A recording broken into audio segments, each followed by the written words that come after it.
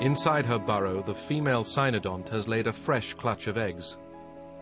One day in the distant future, this strategy of investing in their young will pay off for their mammalian descendants. But as mammals evolve over the next 160 million years, they will only survive as a few small species, clinging on at the edge of a world dominated by dinosaurs.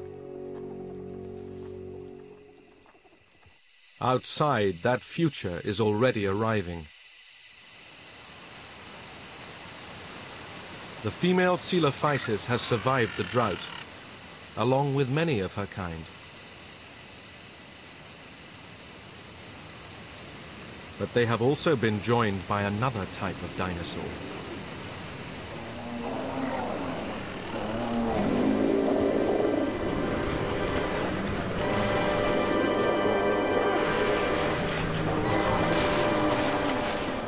A huge herd of Plateosaurus has been drawn to the swollen river. It is hard to believe that these four-legged beasts are related to Coelophysis, but these are plant-eating dinosaurs. Their size is the key to their success, and at 4 tons, they are simply too big to be threatened.